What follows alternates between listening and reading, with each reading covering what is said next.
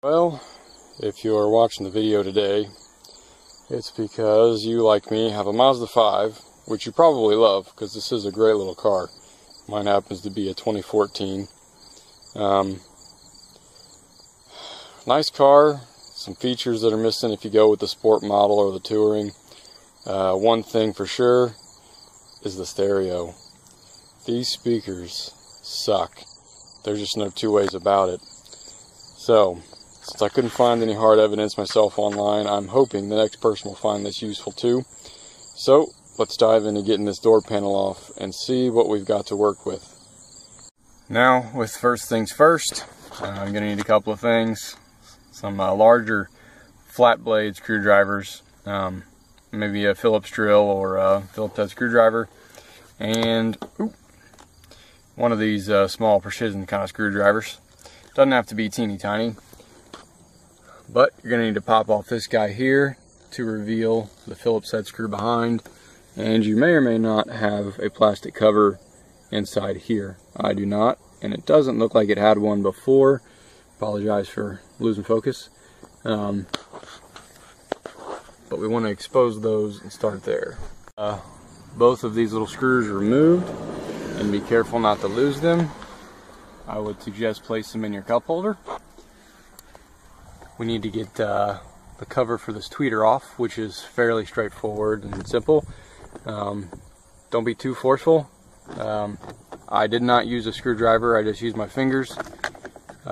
Pried behind the rubber seal and this plastic cover, and you can see in here the foam backing on the tweeter itself and wiring down below. You've got your wiring here for your power mirrors if equipped. When we get back to putting this together, you're going to want to remove this plastic anchor that did not come out with the cover. You can see the top one did. So we will get to that a little easier once we get the rest of this panel off.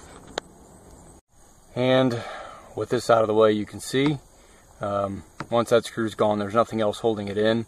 So be aware of that. The only thing you will have to do is pull on the handle to feed through this the right way, and that'll come right out. And we're going to use our small flathead to work on unlocking this unfocusable white wiring harness so that we can set this out of the way.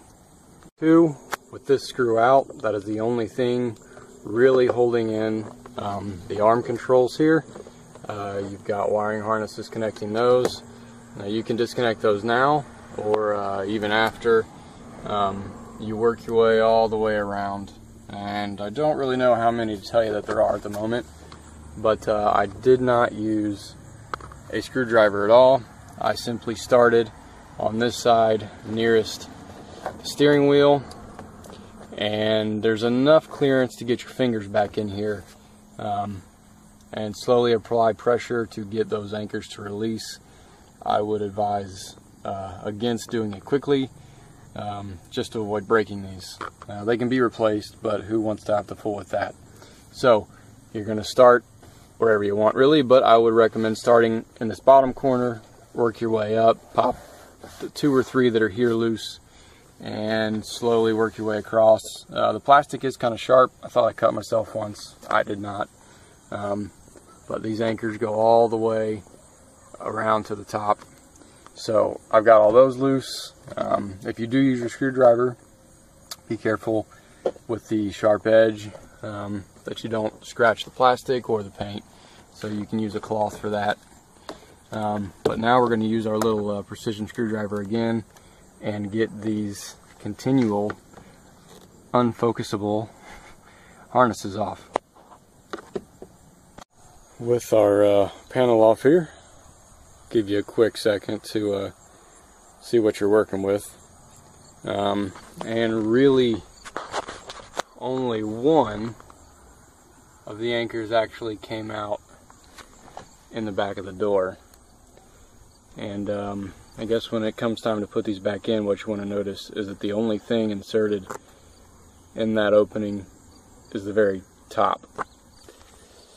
And if we take a look, you've got 1, 2, 3, 4, 5, 6, 7, and 8.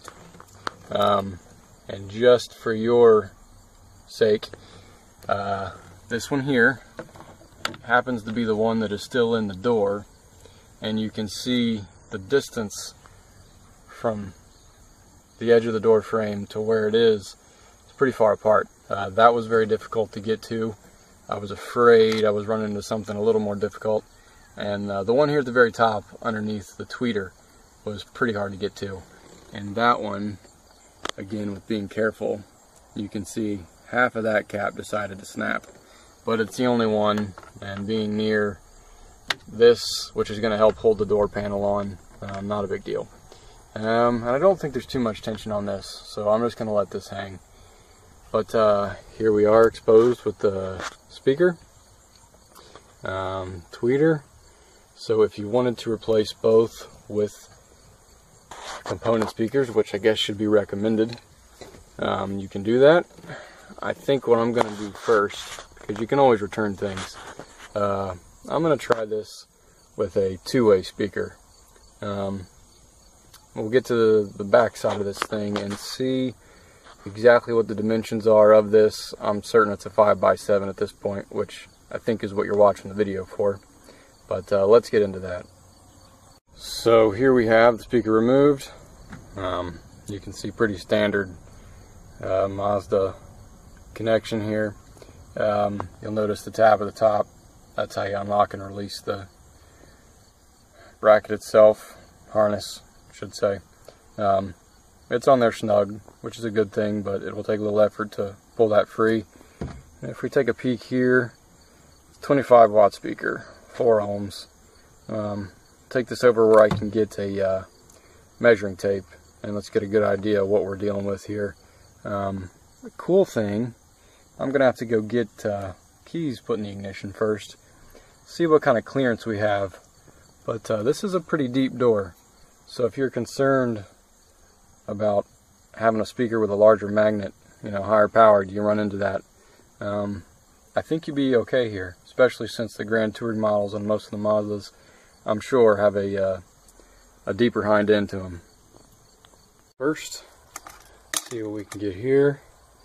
The mount itself is almost exactly 8 inches across, going top to bottom. From my perspective, about 5 1/4. And just because some people are that picky, you're looking at a 5-inch separation between these two top to bottom on your bolt locations, and I would call that 4 1/4 across. Alright, now I guess just to give you my personal opinion, this is exactly what you would expect it to be. This is all paper. And it's kind of amazing that they still waste their time and money manufacturing these somewhere.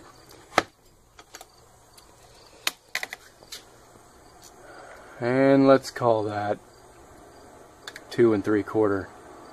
Might be a little generous, but that's all the depth that you're working with, including this extended edge on the mounting hardware, bracket, frame. Let's call it what we want. Alright, now let's get a look at the hole.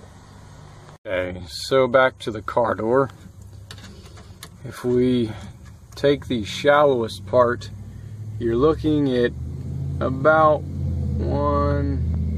just over 1.5. What does that come up to? 9/16 if we were getting down in the nitty-gritty specifics. So 1 9/16. Just figure 1.5 to be safe.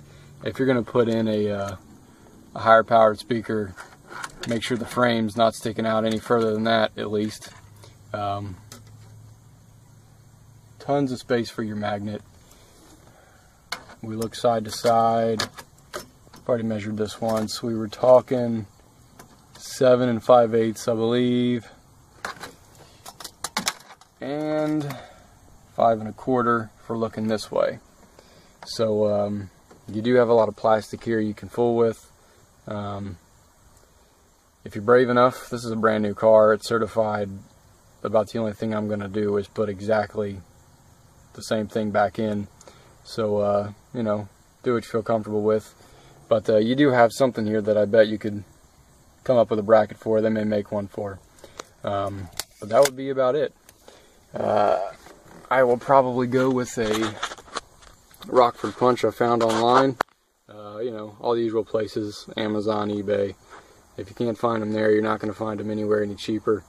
But anything's better than what came with this, and that makes my wife happy, that makes me happy. So, we're putting this back together. We're going to get all these wide anchors back out, line them back up in our door panel. And now would also be a good time if you wanted to do something like a Dynamat. Here's your chance. Not that concerned. Car's pretty quiet going down the road. So there you go. Hope this helped. Have fun. Zoom zoom.